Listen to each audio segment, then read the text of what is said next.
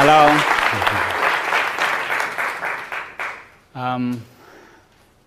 Happy to be here.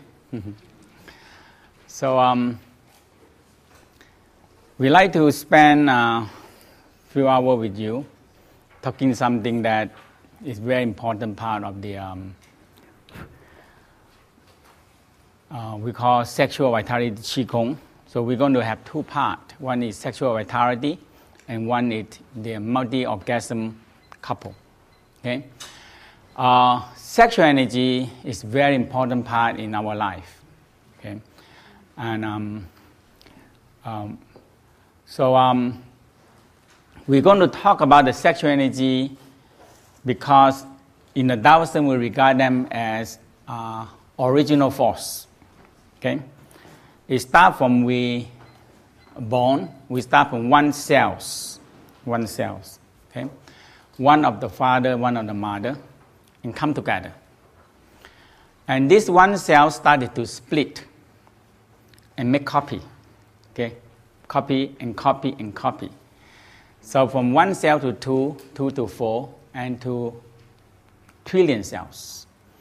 The whole problem is that after we make so many trillion cells and we're still using the old copy to make copy. So we get blur. So the Taoism always talk about what is the primordial force, what is the original force.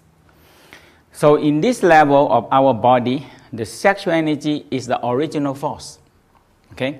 Because from one copy make to trillion copy, and from trillion copy we make up to, it depends how we are now.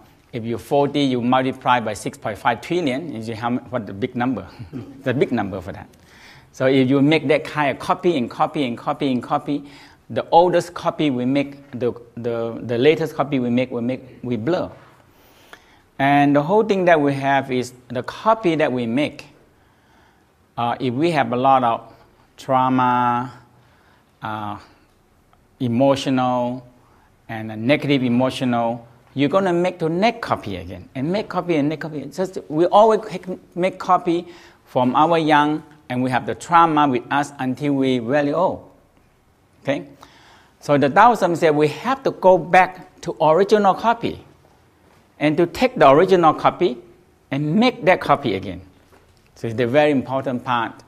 And they discover that love and orgasm have the same pattern of energy. Okay? So the sexual energy is the energy that we, man and woman are different. Okay? Man, our energy come from the below, go upward. Woman from the energy from above, going downward. So that is the differences of the energy. One is earth energy, one is heaven energy come in, and they will unite together, become one force. Okay. Now, so in the Taoism, they discovered that the sexual energy involves so much in our body. So how can we make our sexual organ strong and healthy?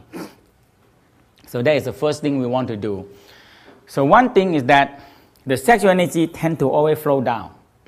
How can we have the sexual energy flow upward? Okay, so we call a human way and a heavenly way. So they have what we call by turning the wheel. Turning the wheel. So when you're turning the wheel, you started to draw the sexual energy upward. Now in the West, they discovered that sexual hormones have tremendous affecting our brain. Okay. Now, in the Taoism said, it definitely affects not only the brain, affects everything. Because the sexual energy is the original energy. So if you want to give the organ a good copy, go back to sexual energy, and you tell the sexual energy to change anything you want. Love and sex is the most powerful energy because that is the original force. Now, one thing about the sexual energy will affecting the brain. So in the Taoism, discover that when sexual hormone rises to the brain, it will strengthening the brain. When old man, when getting old, the brain shrink down. Okay, because the more when we're talking about the more we lose sexual energy out without any purpose, the more you empty the brain, especially men. So that is, the West also discovered this. Men, when they get old, the brain gets shrunk down. You see the young man, the brain get bigger. It's still big, but getting older, smaller, and shrink down very small. Okay. Now, they also have a study that when menopause and the lack of sexual hormone come up to stimulate the brain, and that is one of the major cause of Alzheimer's disease. And that's what research in the Alzheimer's Association, they discovered that. But they don't know what to do. All they do is put more sexual hormone substitutes into the body. But the body sometimes, the hormone that we produce out is like left hand and right hand. You copy the right hand, it becomes left hand. So the body sometimes they confuse. They say, what is that? Close but not close. No? It's not exactly the same pattern. So the body don't know how to use them in a proper way. So in lady, okay, I mean in the West, that one day I sit down and watch the CNN, and Larry King interviewed one of the top surgeon in the country. I mean, he been cut the cesarean, the breast and ovary and everything, you know. So he must be cut a lot. Okay, so he become the top surgeon in the country, you know. So and after that, the interview say how that the trend is so many women in this world, in the state, will have breast cancer and uterus cancer. So one lady called it, how can I prevent it? So you know what the answer is? Said, if you don't have breast and you don't have uterus, you don't have cancer. So that is a very simple one. Huh? So if you have it, you're gonna get it. You know? So, but in a Taoism said, if you work on it, you definitely get out of it. Okay. So the whole thing is that you have the sexual organs. Either you work for it, or you lose it. So there's only two things. Okay. But in our society, working on a sexual organ, oh my God, you know, it's very sinful, you know. And you have to pray to God and ask for forgiveness for working on your sexual organ. Okay? Because we think that is very sinful, okay, and you should not touch them at all, okay. But in the West, you know, after you close the door, you do whatever you want. But the whole problem is that you do it in the wrong way, and you don't do it in the right way, okay. So you don't have knowledge, but you want to do it. That's the whole problem we have here. So in the Taoism, they said, if we understand it and work for it, you get the power. Okay. One thing is very interesting about. So we're going to the whole thing is involved with women how to conserve or reduce the menopause menstruations. So women have to learn how to reduce the menstruations, shorten down the period, and no cramp, okay, no pain. So that's the first thing. So in that way alone, you save a lot of energy. So for 7 days, you reduce down to 5 days, to 3 days, to 2 days, to 1 day. Okay? In that way, you save a lot of energy. And when you reduce down to 1 day or half a day, you save a lot of money also. You don't have to buy too many tampons. You know? You save a lot of money for that. Yeah, but this is what the Tao practice is really see the result. When because the blood leakage sometimes come for 7 days and leak another 3 days, 10 days. So 1 month to 30 days, you already gone 10 days, you know, okay, and you cannot enjoy anything at all, okay. So yeah, it's hard, and you really lose the energy out of your body. Now, in a man, you're talking about how can you conserve the sexual energy. Okay, in the Tao ways is that you don't have the ejaculation every time unless you want to have children. So that is a very so otherwise we don't know what the ejaculation for. After you have 1 or 2 children, and we have 6 billion people now, right? So everybody what is safe.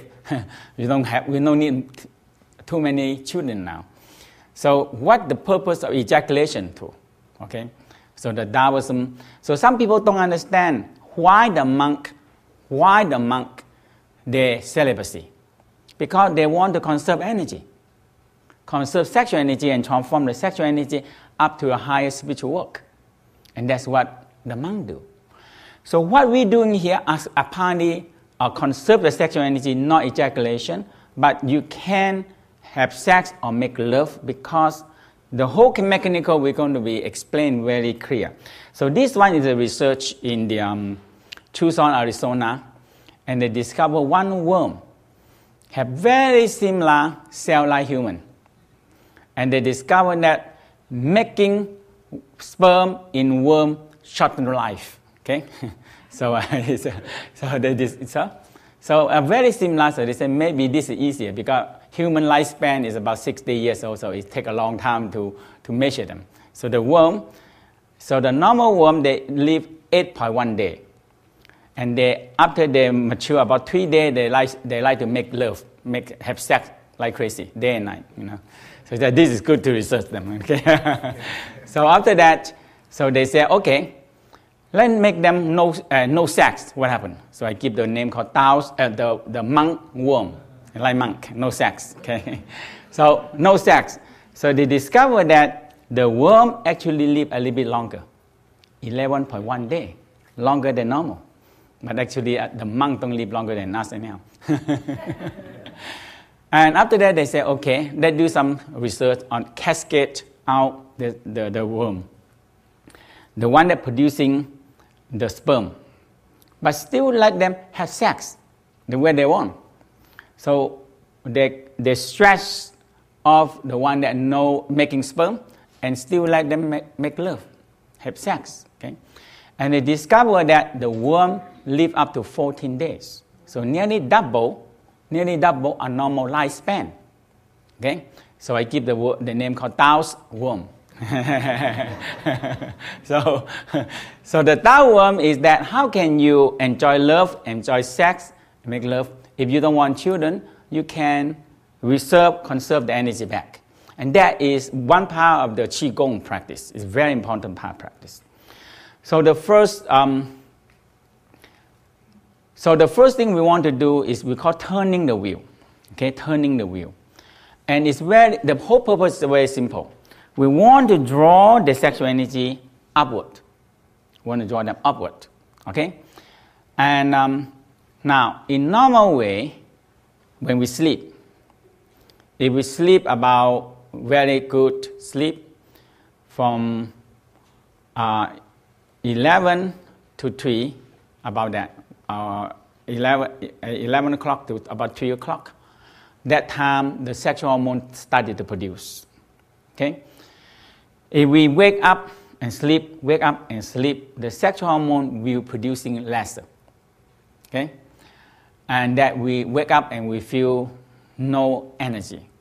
In the Taoism, we call no jing qi, no sexual energy. That means you don't have energy to work. You have energy to do anything.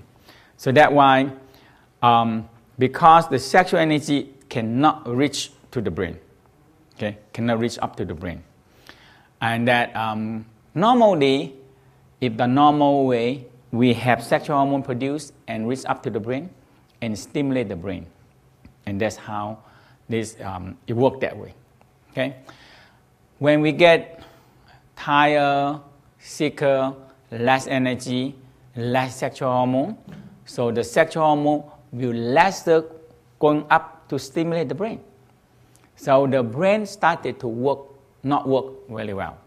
And that's what the Tao believe that. So to enhance drawing the energy up into the brain and stimulate the brain is very important. So the first practice we call turning the wheel. Turning the wheel. So we turning the wheel. So we turn. So the first part involved with the rolling the eyes. Okay. So the eye, you started to look to the front, looking down, looking back, looking up. Okay. So So you're turning the wheel. Okay, you're turning the wheel. So they have one wheel is the eye rolling. One wheel is the sexual organ contract and draw up. So we're going to divide into three parts. One is from here, come up to here. From here, we pour the energy up into the navel and come up to the spine, and we pour it to the heart and come up to the brain and pour in the brain and bring the energy back down. So we call turning the water wheel. Okay, turning the water wheel. So the turning a water wheel involved with bringing more sexual energy up into the brain. And that's what all the monks and nuns they do. And they hope there are no sex. So first thing, when they become monk or become nun, they put a big X on here. So there's no sex. Okay? So and they pray and chant and sing and think high. Think very high. So one day, they hope the energy will go up. And go up to become a higher spiritual work. Okay? But in the Taoism, they said, we have so much sexual energy. And we come to this world not only for, we need to take care of our body. We need to take care of other people. And we need to take care of our spiritual work also. So the first thing, the sexual energy is circulating back to you. And when you have more energy, you transform up to a higher level. You can use them for healing, helping, and spiritual work. So that is a very important part to understand this part. Because if you suppress the sex and don't work with the sex, you end up with losing more energy than gaining energy. Okay? And that is what the suppressing sex are causing a lot of problem when the energy don't move up. So let's do the first exercise we call turning the wheel. Okay? And turning the wheel, we started with turning the energy ball. So we're going to start with the eye rolling. Okay? The eye rolling. So we start with looking the eye looking down. So you close your eyes. You can close your eyes. Looking down. Looking back. Looking up. Looking to the front. Looking down. Looking back. Looking up. Looking to the front. Looking down. Looking back. Looking up. Looking to the front. Looking down. Looking back. Looking up. Looking to the front. So we call turning the wheel. Okay? So we have our upper wheel. Actually, they are part of the cranial pump. Part of the cranial pump here. Okay? And the cranial pump is how you, when you move your eye in a proper way, it helps you activate the spinal cord fluid in the brain here. So that is a cranial pump. So the next